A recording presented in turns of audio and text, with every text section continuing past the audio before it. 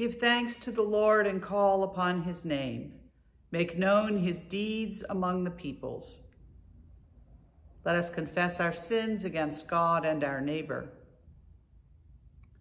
Most merciful God, we confess that we have sinned against you in thought, word, and deed, by what we have done and by what we have left undone. We have not loved you with our whole heart. We have not loved our neighbors as ourselves. We are truly sorry and we humbly repent. For the sake of your Son, Jesus Christ, have mercy on us and forgive us, that we may delight in your will and walk in your ways to the glory of your name. Amen. Almighty God, have mercy on you, forgive you all your sins through our Lord Jesus Christ, strengthen you in all goodness, and by the power of the Holy Spirit, keep you in eternal life. Amen.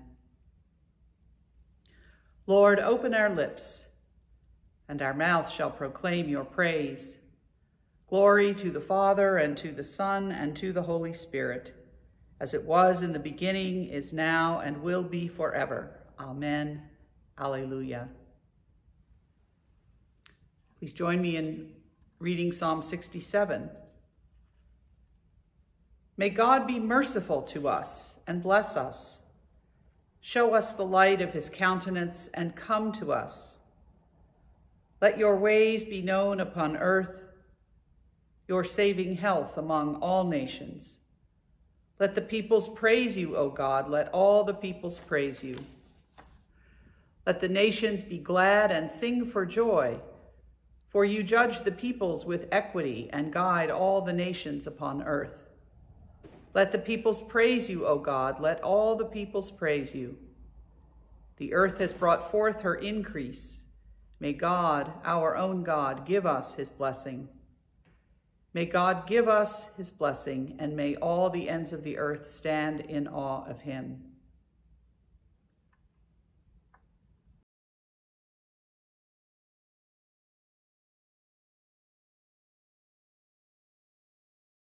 A reading from the book of Isaiah. Thus says the Lord, maintain justice and do what is right, for soon my salvation will come and my deliverance will be revealed.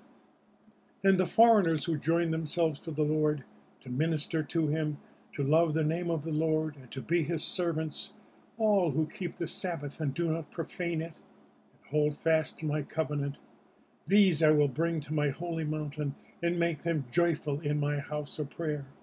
Their burnt offerings and their sacrifices will be accepted on my altar. For my house shall be called the house of prayer for all peoples. Thus says the Lord God, who gathers the outcasts of Israel. I will gather others to them besides those already gathered. The word of the Lord. Thanks be to God. Please join together in the Song of Simeon. Lord, you now have set your servant free to go in peace as you have promised.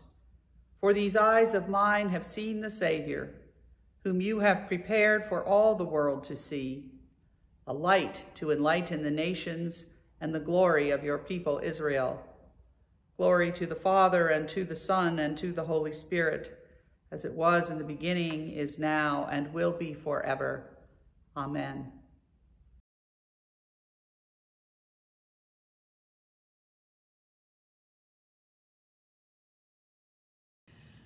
A reading from the Gospel of Matthew. Jesus left that place and went away to the district of Tyre and Sidon. Just then, a Canaanite woman from that region came out and started shouting, "Have mercy on me, Lord, Son of David. My daughter is tormented by a demon." But he did not answer her at all. And his disciples came and urged him, saying, "Send her away, for she keeps shouting after us." He answered, "I was sent only to the lost sheep of the house of Israel." But she came and knelt before him, saying, "Lord, help me." He answered, "Is it not fair to take the children's food and throw it to the dogs?" She said, "Yes, Lord.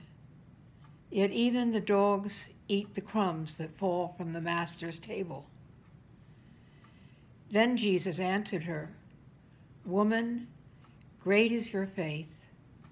Let it be done for you as you wish." And her daughter was healed instantly. The word of the Lord. Thanks be to God.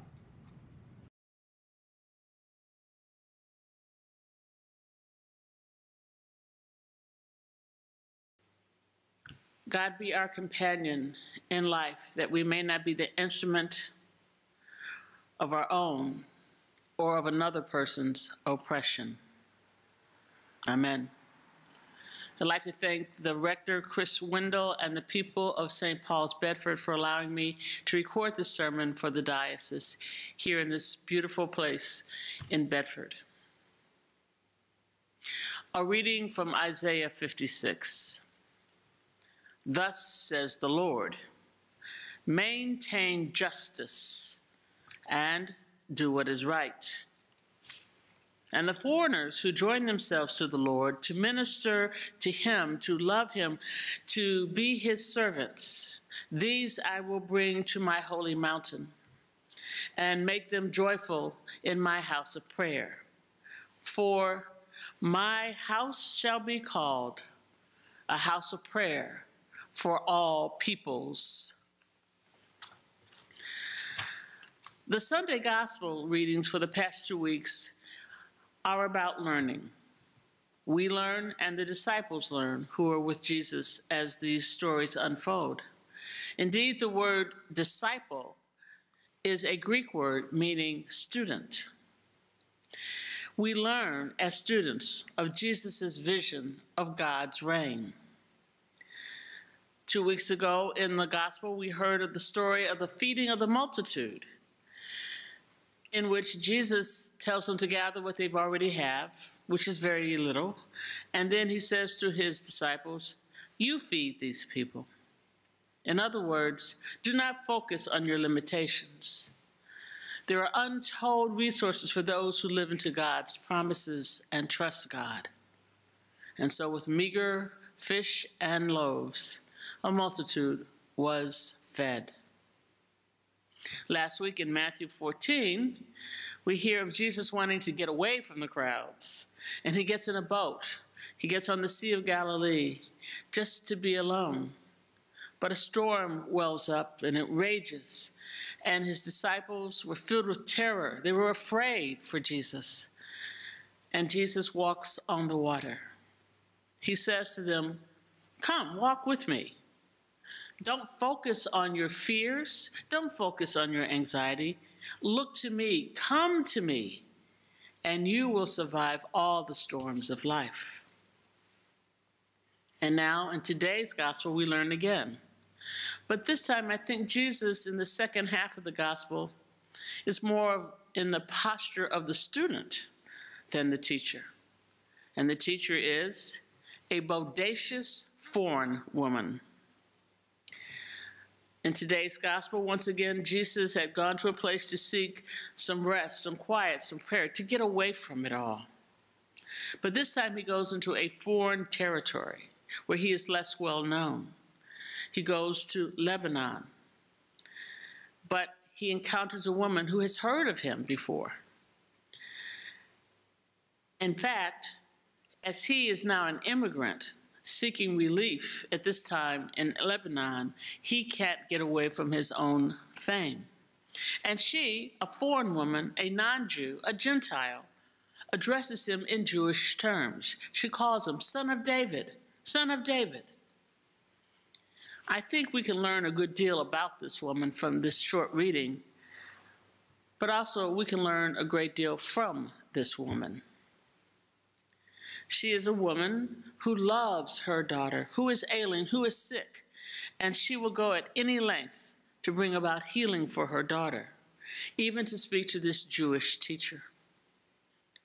She is a woman who is willing to take a risk, a big risk, crossing cultural, gender, and religious boundaries to even speak to a man of another race. It was a taboo for women. But she initiated her approach to Jesus. She is a woman who is once committed to a task, does not give up easily. She asks, she begs, she calls to him 3 times. And Jesus' disciples try to push her away. But she will not give up. And the last thing we know about her is that she is a woman who is in her culture, and sometimes still in this world, seen as subservient, inferior, not an equal, but rather an object. But we know that she is a woman with a quick wit and some sense of humor. For you see, in their interchange, Jesus was at first very gruff with her. He says to her after she begs healing for her daughter, "I am not here for your people." And he makes the analogy about taking food away from children, that is, the Jewish people, and not giving them to dogs, her people. But she was able to come back with a playful response, saying, "Yes, but you know, even dogs eat crumbs that fall from the table." I can capture the twinkle in the eye of both Jesus and this woman as they have this interchange. And from it, Jesus is in the posture of learning not only about himself, but about this woman, about the heritage that he does carry around. And he immediately allies himself with the vision of the prophet Isaiah. For you see, Jesus' people, Israel, had a tradition of exclusion and hostility to all that was foreign. But he hears within himself Isaiah, who represents an emerging voice of his time. Isaiah, though 8 centuries previous, tells us that God cares nothing about race, national or ethnic identity, about citizenship or boundaries or labels or zip codes. God's reign of love is for all people. It embraces all of humanity. And God is building a house of prayer for all people among the people. Through history, we have had a hard time learning this lesson, that God's love is for all people. We've had a hard time learning this lesson as we see what's going on not only in our national history, but in this present moment. We are conscious today of the divisive nature of race, political spin, and religion. All are being used to deny access to basic human rights and needs, such as education and healthcare, especially during this pandemic. But throughout history, God has given us some bodacious women who refuse to submit to divisive, spiteful, and even violent uses of words, religion, or the bigoted governmental and political powers that be. 2 of these bodacious women come to my mind, and they're from the 19th century.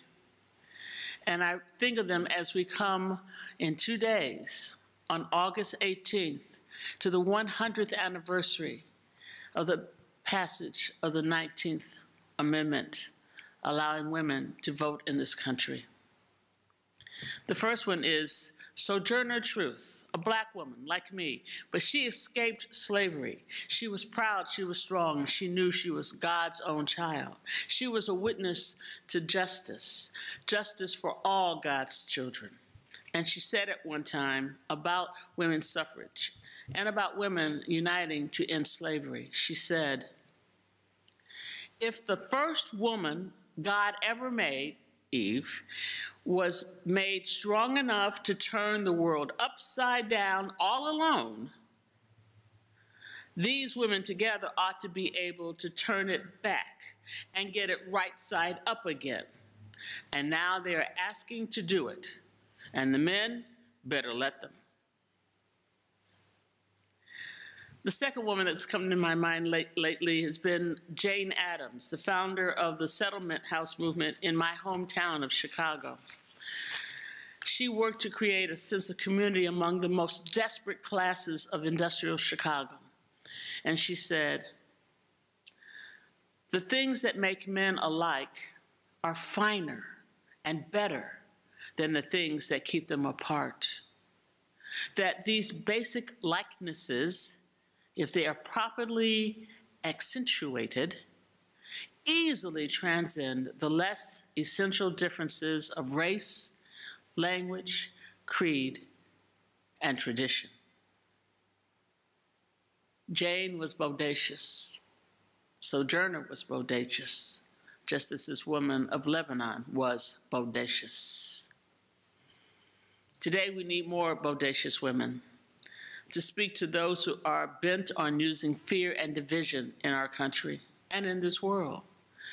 We need them to speak to those who give us lies and misinformation rather than compassion and truth. We need them to speak up if we're ever going to address fully this pandemic that is raging in our country and the injustice to people of color. We should listen to bodacious women who speak God's truth as found in Isaiah. And we should not be afraid to assert ourselves that walls are not the way to build security. Prejudice is not the way to build a national identity. Denial is not a way to heal the racism and oppression in this land. Misinformation does not lessen the power of the COVID pandemic. The way to build a secure life, a secure nation, a secure world is to do justice and to practice mercy, to serve all of God's children equally, no matter what their gender, sexuality, race, color, creed, or national origin. We need more women like this bodacious woman of Lebanon, who reminds us that God's love and healing power will not be confined to one race, one region, one nation. It's ironic that this woman is sort of an earlier voice of her sister Palestinian women who grieve the loss of their children and their homes.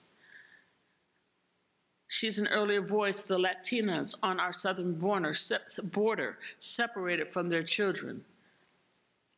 She is an earlier voice of Black women across this nation for 400 years. They've been decrying the cruelties of bigotry. Mothers, wives, sisters, and daughters. She was a voice of those who are losing their loved ones to COVID.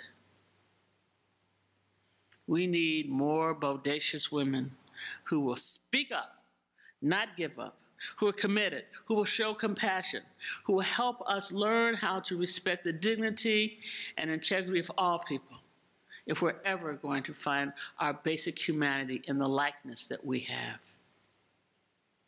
But we also need more than a few good men to help turn the leadership of this country from self-righteousness and vindictiveness and arrogance, to show the real strength, the real might of our values as Christians and as Americans, in the principles of our Declaration and our Constitution, and in the ethics of our Bible, of our faith.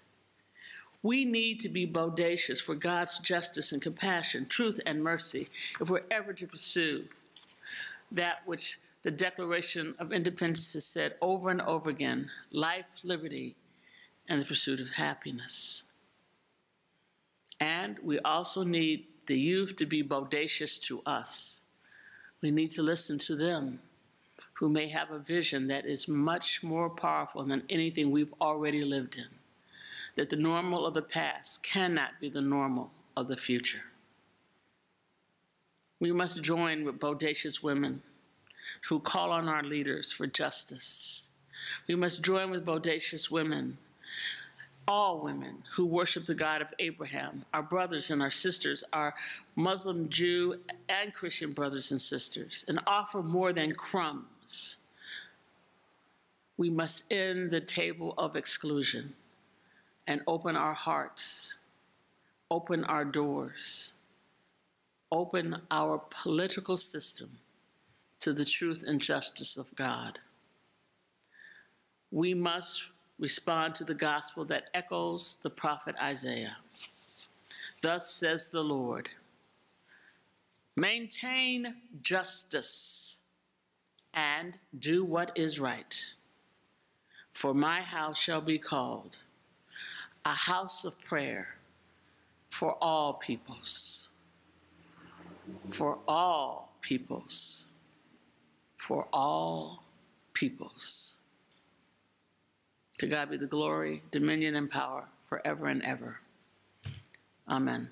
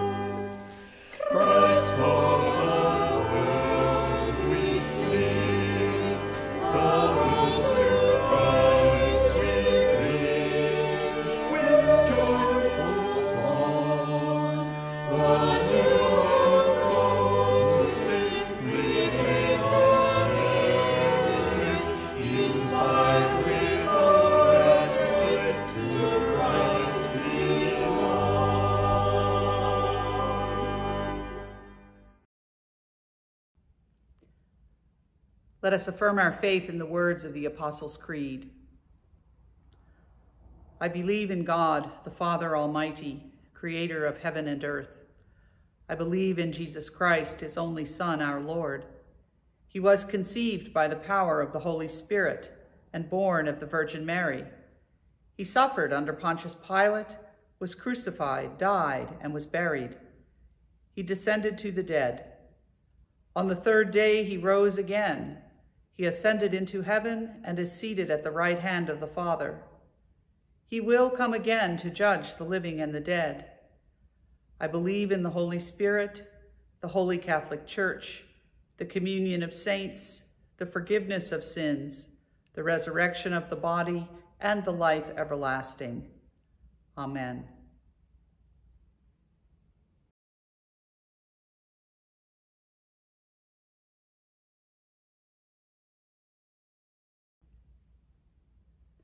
The Lord be with you, and also with you.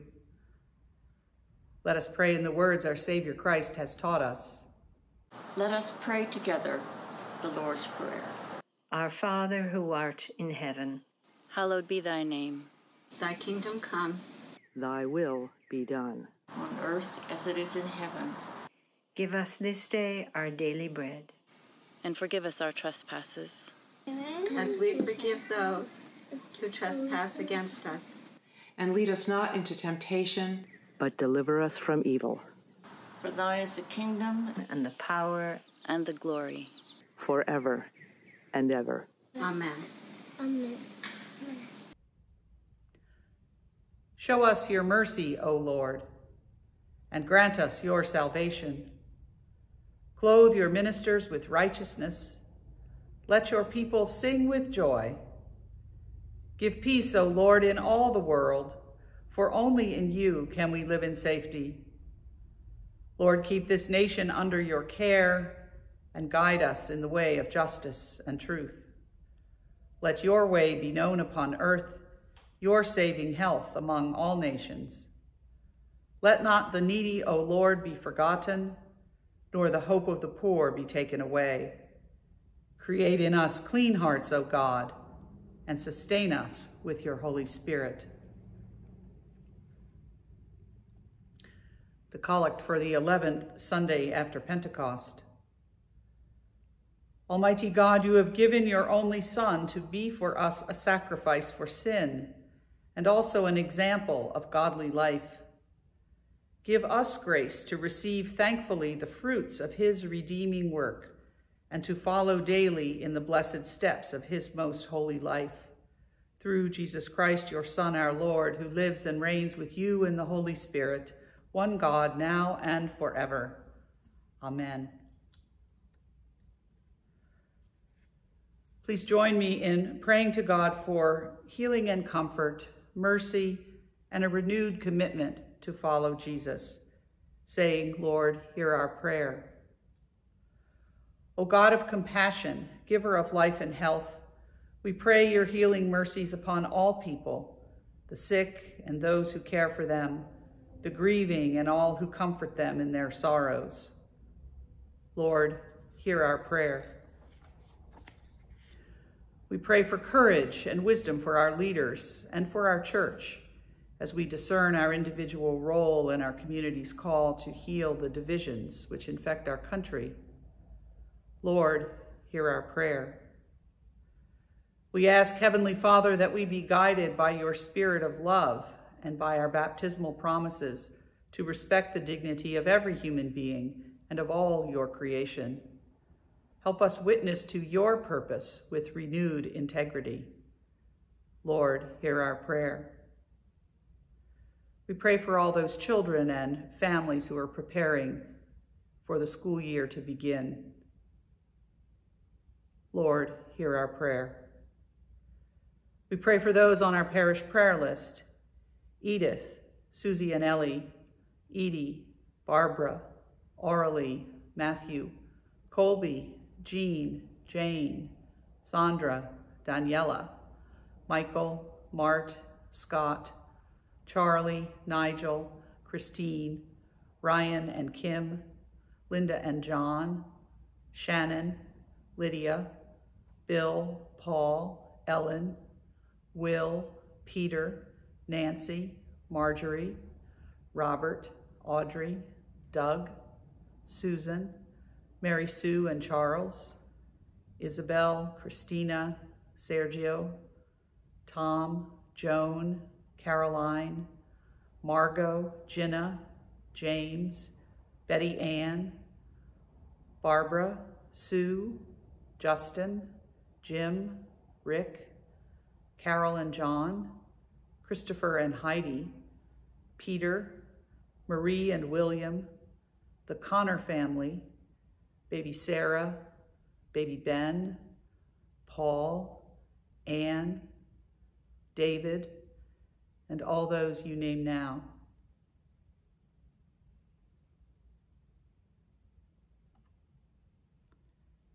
And we pray for those who have died, especially Ruth P. Jones, Thomas V. Neild, Teresa B. Miller, James O. Garrison, and those you name now.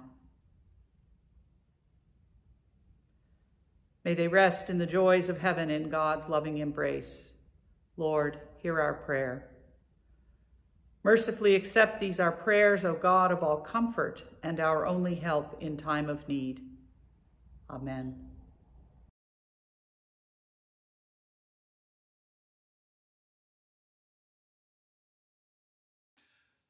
Good morning, everyone. It is such a pleasure to be gathered here, albeit virtually, with all of you this morning.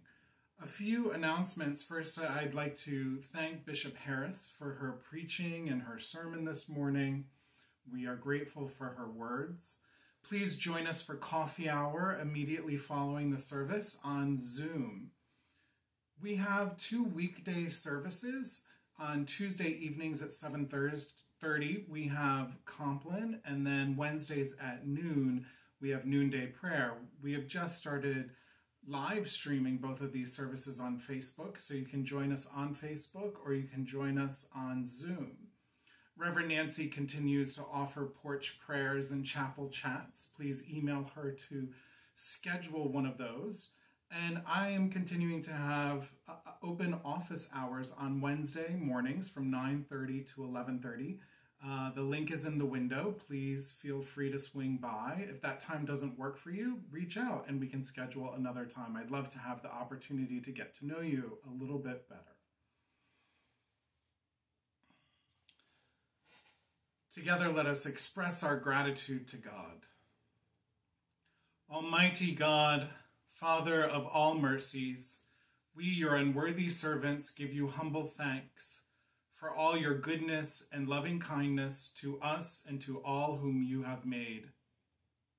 We bless you for our creation, preservation, and all the blessings of this life, but above all for your immeasurable love in the redemption of the world by our Lord Jesus Christ, for the means of grace and for the hope of glory. And we pray, give us such an awareness of your mercies that with truly thankful hearts we may show forth your praise, not only with our lips, but in our lives, by giving up ourselves to your service and by walking before you in holiness and righteousness all our days, through Jesus Christ our Lord, to whom with you and the Holy Spirit be honor and glory throughout all ages. Amen. Live without fear. Your Creator has made you holy, has always protected you, and loves you as a mother. Go in peace to follow the good road, and may the blessing of God Almighty, the Father, and the Son, and the Holy Spirit be among you and remain with you always. Amen.